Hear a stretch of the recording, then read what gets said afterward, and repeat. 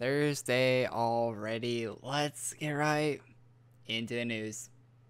We got a lot of stuff to talk about today. I wish. Okay. Whoo boy.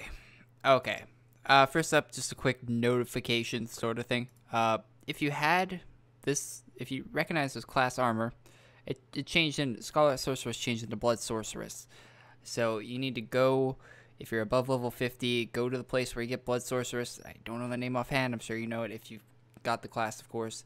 There's a quest in the first room to upgrade it to back to Scarlet Sorceress, and then you gotta re-rank it up. They did that for, I don't know why they did it. Waste your time and their time. So yeah, that's the thing. So if you had this class equipped and you're wondering why it's doing less damage, that is why. Alright, so Aranx basically said this was a monthly package. I'm not 100% confirmed it's a monthly package, but yeah. So that's a cape. It's fully CC. I asked him if it was for the monthly package. He said it was, unless Elena wants to use it for something else. So yeah. And these are normally themed. He even said in a reply to this that they're normally themed after the theme for that month. So this might lead you to believe what the theme would be for next month. Pretty interesting. I'm interested in it. I don't think that hair is done yet. I'm not too sure. That hair looks a little weird, but it looks really cool. It seems like he does... a criticism I have for this is it seems like he does a lot of the same fabric look on every single one of his armors. And I think this armor would look a lot nicer if it didn't have the two side pieces or just none of that right there. But yeah, that's about my only complaint with this. It looks really cool. The cape's cool, and it's color custom. So this might be the high tier version of the package. Alright, Heromart has new items, new t-shirts. They look decent. I wouldn't buy the one that has, there's two different ones. One has like the whole thing on the back. I mean, maybe if you want to wear that like as pajamas or just like in your house lounging about. I want to wear that in public personally, but this one I would. Because you can't really read what it says on the back. So yeah, I like that one a bit better. Now these do come with blades. So we got this blade and this blade. Yeah, seasonal rarity, AQW. So I guess the shirt's seasonal and that makes the blade seasonal, which would make sense. So these are like Deja's birthday shirts. Pretty cool idea. I like the idea of it. The blade in game though, I dislike with a passion, because I'm passionate about the good looking AQW items. Now the art for this is AQ3D art, if you weren't able to tell by now. And what they did is, if you look closely at the edges on this, you can see it's plain as day. If you can't see, you might want to ask your eye doctor, or maybe turn the resolution of the video up to 1080p. You can see the white on it all along the edge. You can see where it was cut out. Yeah, so they took it out of AQ3D and just plopped it into AQW, and that's your reward for buying the Legion t-shirt. I mean, I guess they could have just gave you Heromart points, and for some people that would be worse. Although for me personally, I'd take Heromart points over this, and that's saying something. That is definitely saying something. The back looks, you can see where the eraser tool was used in the back, and there's kind of a blue glow there that isn't like fully this is terrible. Let's move on. Enough of this negativity. Oh, hey, look.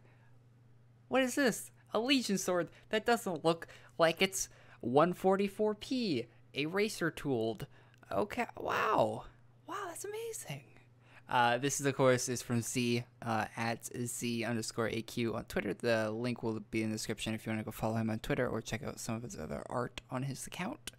I would recommend it. Very badass looking Legion blade.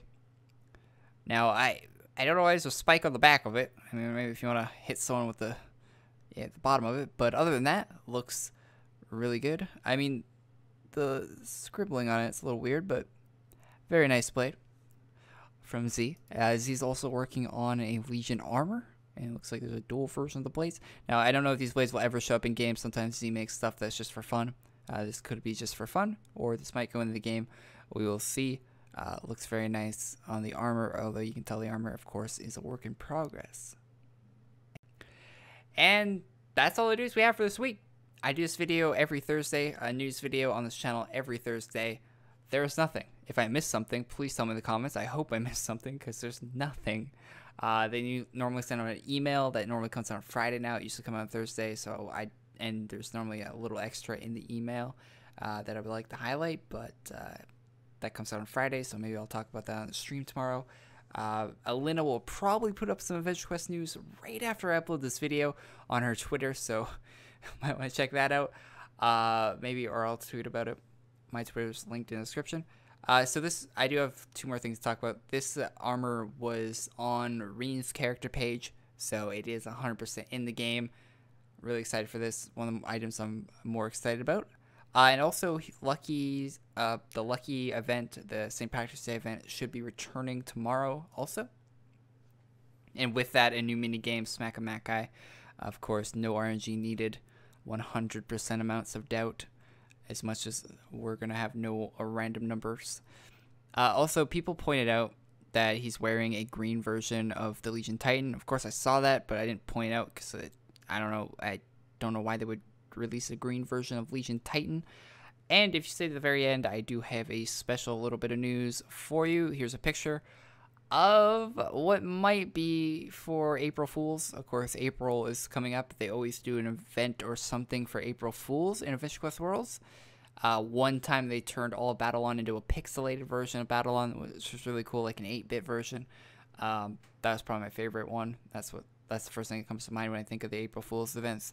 I think last year it was pretty lackluster. I can't even remember what they did last year, so it probably wasn't that good. Now, there's googly eyes on this rainbow. Now, this rainbow could be for St. Patrick's Day.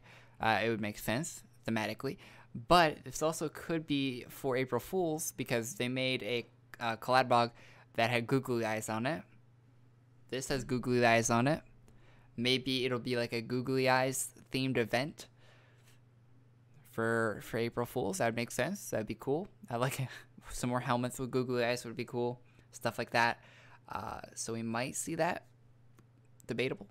This was on someone's character page, and I took the image and saved it on my computer. So it's not on the character page anymore, or else I would show you it on the character page. But yeah, it's a brand new item, and it was there. So that is all the news we have for this week. Thanks for tuning in. Leave a like if you liked the video. Subscribe to the channel. We do a video like this every Thursday where I go through all the news for AdventureQuest Worlds.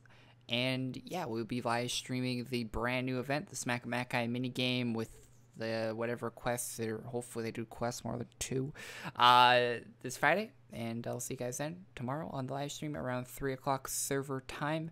Check your server time by going settings, and right behind my webcam or below it should be the server time. I'll see you guys then. Thanks for tuning in. Have a good one. Peace.